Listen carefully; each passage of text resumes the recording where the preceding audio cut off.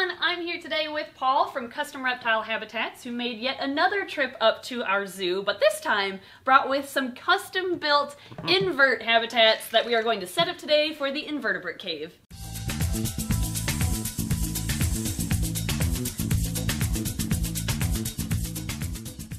So Paul, what is the plan today?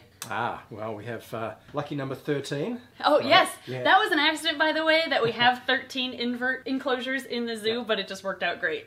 We've got some of the 21 inch, and then we've got some of the 31 inch. And what we're thinking of doing, of course, we've made it so the lids pop off, it's already sealed with the silicone, and now we can put the backgrounds in. I think we'll cut the backgrounds, get the background material in, foam it, silicone, and then once it's all done, we can start decorating. The lid pops back on.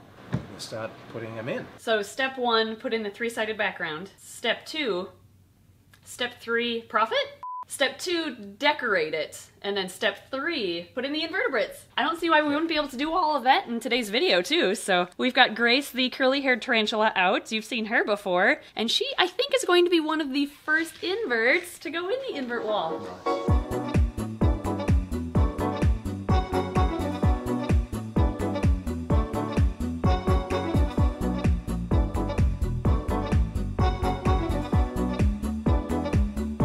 Well, we've been trying to figure out what to do for lighting for the invert cages, and we'd like to do LED, but we didn't want one long string of LED lights kind of weaved in and out of all the enclosures in the wall. And then we found this at IKEA, and it looks like you can have 4 bars connected up to 1 plug. Ed's playing around with it right now. So we could make it, if you wanted, if this was the size we wanted, we could silicone this side, and you can silicone this connection up, and then it's watertight. Oh. So that's a solid bar. Do you think one of those would be... I think that would be good for one of the smaller cages. Are you going to plug it in? Yeah. Oh, nice. Oh, yeah! Oh, I think that's going to be great. Let's go over here and put this in one of those. Alright, let's see what it looks like in a box. Oh, bearded dragon! It's like a magic wand. Wait, what's the spell? Wingardium Leviosa. Oh, that spell. Lumos, Lumos. I know that. Wait, I didn't realize... Okay. Lumos. Aw. Did that work? No, it didn't. What the? Why is that? Is that it? Oh, this isn't plugged in. Oh, the extension cord isn't plugged in. That's why. We can just edit this part out. Yeah. They won't know. This is how magic really works in Harry Potter. Yeah, plug it into the wall. Okay, now do it. Lumos. Yeah. Oh, it worked. Nice. Yeah, I think that's gonna light it up just fine.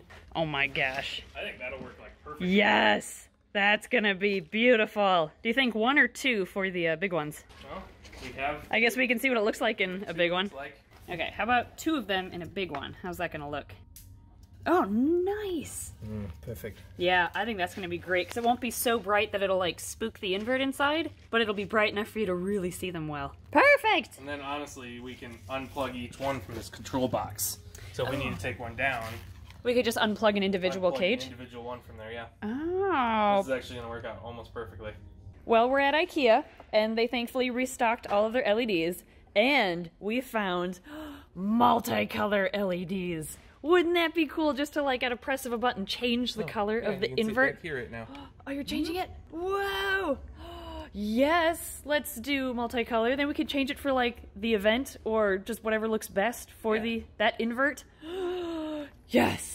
Well, we're back at the facility, so now we are going to carve off the foam that we filled the corners with, now that it's kind of expanded overnight. We're going to make sure everything is flush and sealed to the sides, adding a little bit of silicone if needed, and then we'll start decorating them. And Ed just dropped the box of screws. And more things.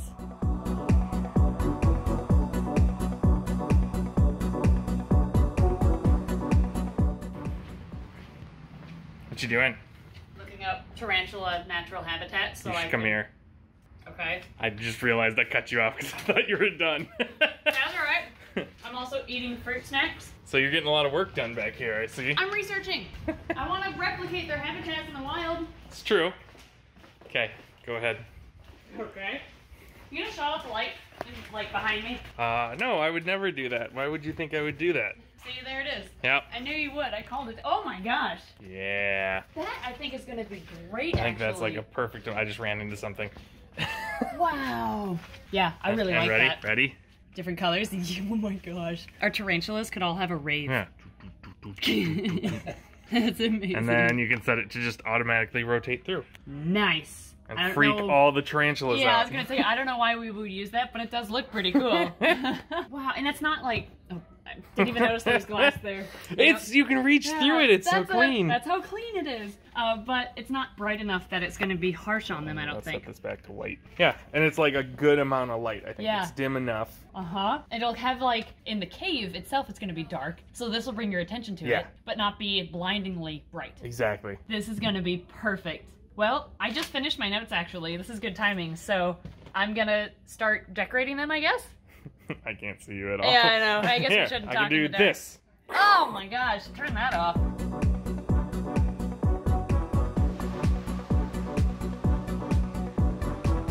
Sweet, we've got our tropical substrate. I'm doing the curly hair tarantulas exhibit first, and I've mixed some sphagnum moss with eco earth, and there's about 6 inches of bedding here because there's like an additional 1.5 inches down there, and yeah, that's gonna be a ton of space for her to burrow in. There's so many glares, jeez. But yeah, now I'm going to fill it in with, I have a variety of rocks and cork and universal rocks decor and other things, and actually a lot of scraps from the zoo build, from the bigger enclosures, we're going to be incorporating, or I guess kind of recycling in a way, into these invert cages too. And speaking of recycling, all of these were made using leftover pieces from Custom Reptile Habitat's other builds. So all of this is really recycled.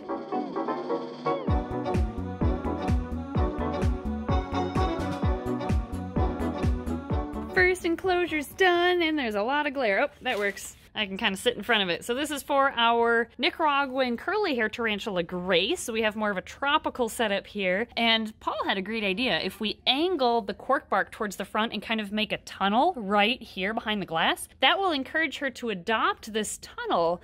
And then even if she is subterranean or she's underground, you'll still be able to look at her under the cork and through the glass.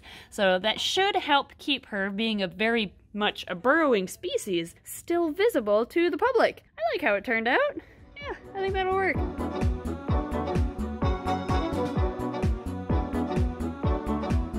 As we are finishing up the invert cages, Paul and Ed are putting them in place. And we're trying to figure out who's gonna go where, because we don't want, like, we have 5 species of tarantulas we're planning. We don't want them all in one spot. We want to spread them out. So some people have to walk by a tarantula when they have to go to the bathroom, of course. But we have decided what all the inverts will be, which was a project, and we're gonna leave some of them as a surprise. And we'll put into the enclosures what we already have. Except now, though, once we have all these plugged, I mean, they look really cool so far. But I won't be able to do this.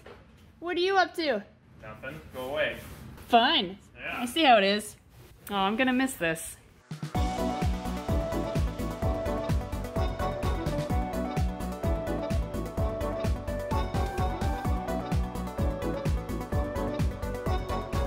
Behind the invert wall on the employee side, Paul and Ed are busy installing the lights and the shelving units. We're doing floating shelves just to support the back half of the enclosures too, but you've got to see what they look like. Oh yeah, look at that!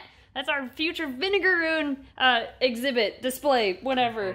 Enclosure, thank you. I don't know, I'm not used to zoo terms yet, I guess. And curly hair enclosure. And then we have one over here. Ooh, that's gonna be the walking stick enclosure, right? Yep. Yeah, that's gonna be cool. Can you see dance mode? Dance mode? Oh, nice. Let's have raves. It'll look a lot better too when this isn't all when they're all full? Yeah. Oh, I can't wait to try that when they're all full.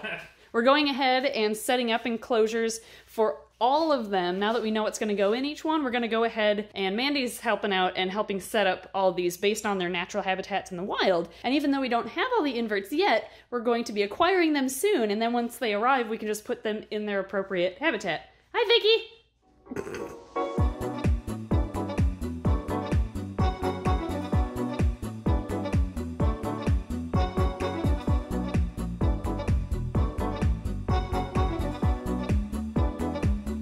Well, here we are. The holes are filled except for that one. I still have to make that one. However, Do you want me to go and jump on the other side so you can explain that? Yeah, fix the light, yeah. We ran into a slight issue with lighting because if you look here, it actually looks a lot brighter on camera. It's pretty dim in these, and like the light being screwed to the front and shining back, we thought it would spread out more, but it's really just focused on the back and uppermost part of the enclosure, not really shining down at the animals. So then we added a second LED bar to this one, the blue death painting beetles that we're gonna get. We put one shining down in addition to the one that's shining in back, and that casts light outside of the box and onto the floor. So that's not really what we're looking for, and you can actually see the reflection right there. So Paul and Ed have been working on this. What Ed's doing right now is he is holding the light at a 45-degree angle. So instead of it being on the front and shining directly back, like it was before, like that, and instead of it sitting on the ceiling and shining down, like that, and casting out at a 45-degree angle, that's that sweet spot where it's shining right into the enclosure. But it also kind of skips over the front area, which is going to be our encouraged hidey hole for a lot of our burrowing species. We want to encourage these tarantulas to hide right here behind the glass so that people can still see them even when they're hidden. So that means we shouldn't have the light shining on them. We want them to feel secure. So this is just gonna work out perfectly. However, it means we have to turn all of the lights to a 45-degree angle. Yep, which means we have to cut wood and silicone or screw pieces of wood up here on all these. So we're not quite done. But we're getting there. Paul gets to get away on the hard part. Yeah, lucky you. The hard part.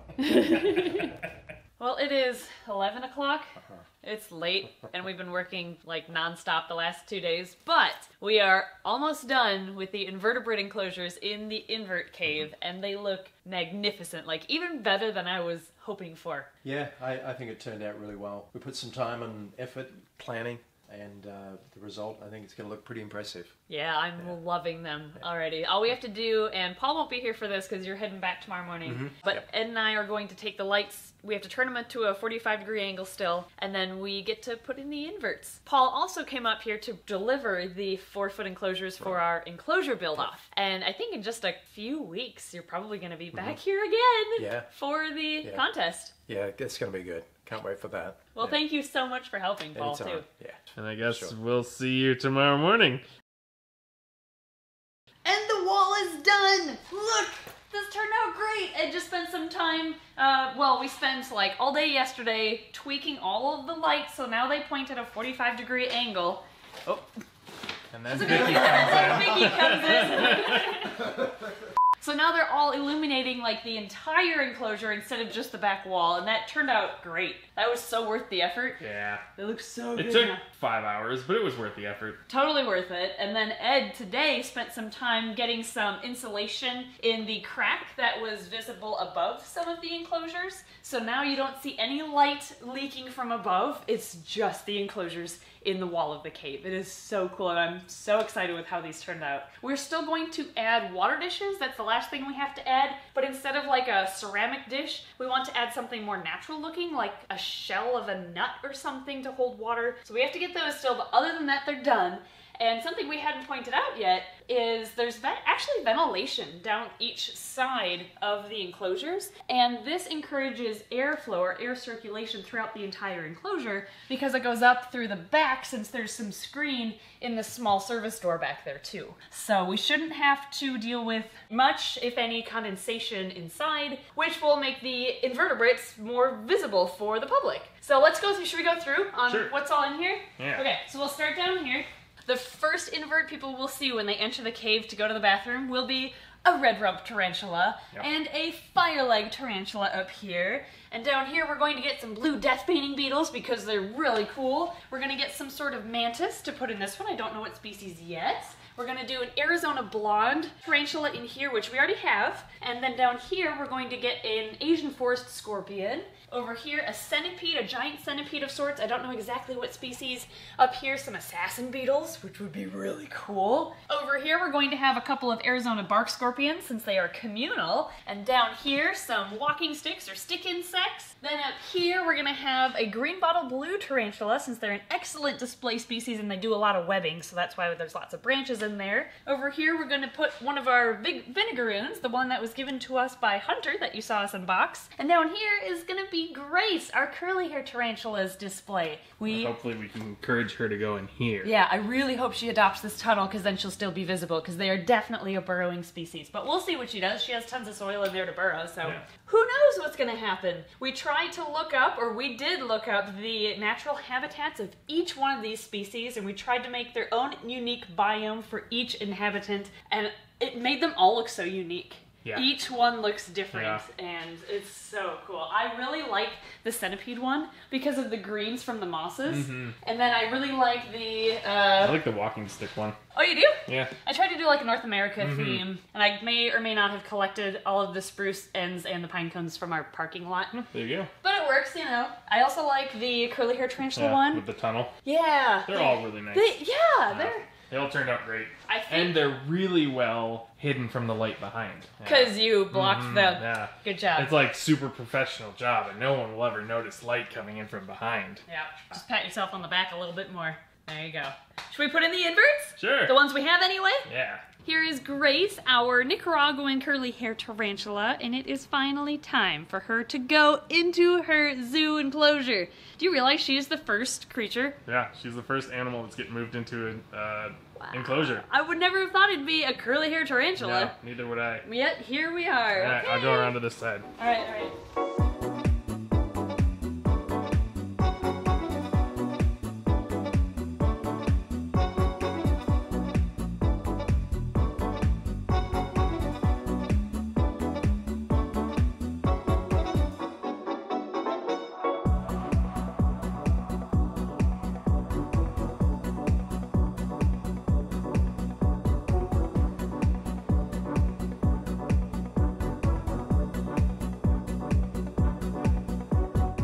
We moved in all of the invertebrates that we have already, except for our red rump tarantula, because he's going through a molt right now and we don't want to bother him until that's done, so we'll move him in later. But yeah, here's the back side of these enclosures. They're really slick too. So these are the locks. You just kind of move them aside, and then this little flap opens up, so that's what we're going to use day to day.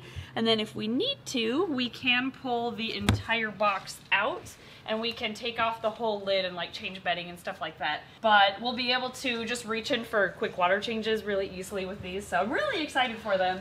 And we've got the floating shelves that's holding them up. And all the electrical work. Oh, yep. Here you can see LEDs. the panels, or the color changing bits. So we can like turn the dial to be a specific color, or we can have it fade through rainbow colors, which is fun too. Yep. We actually ended up buying 2 sets of all of these, and the other set is to just resell them all in the retail area. So if you're interested in an invertebrate cage that's really cool, there you go. That's how they work. Paul said he was only making those 13 extras, so yeah, a super limited run. That's all we're gonna have, so if you want them, feel free to stop in. But yeah, I really like these. It's perfect for what we're using them for.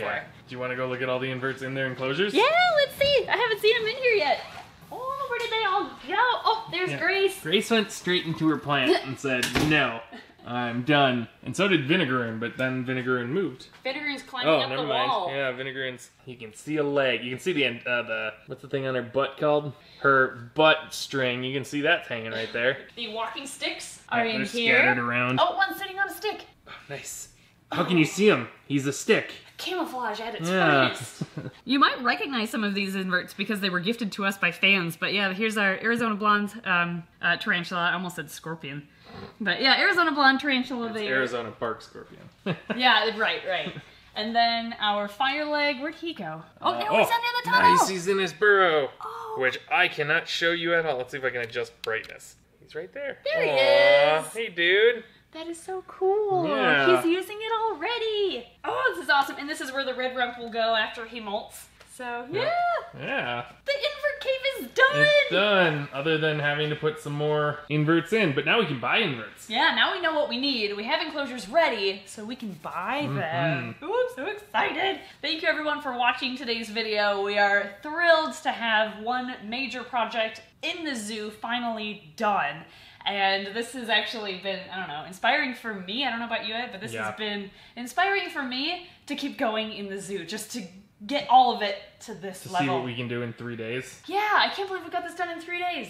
Aw, Grace is moving out of her plant a little bit. Go check out your burrow. Go check out that. It's really cool. I promise you're gonna love it. Yeah. Oh, she's moving. Okay, well, while she's moving, thank you everybody for watching. Thank you to our Patreon supporters for your generosity. You're awesome, and we really appreciate your help. And we appreciate everyone watching because you help us out too. I'm going to spend the rest of the day watching the inverts, Watching I Grace think. Yeah. sit in a plant. Yep, pretty much. Let us know which of the invert setups in the Invert Cave is your favorite in the comments below, and we'll see you next time. All right, Grace, you have to turn around and go this way. Keep going and keep going. Go around the rock, go around the cork bark, and then hit your hidey hole. She can You do should it. be good. I believe in you.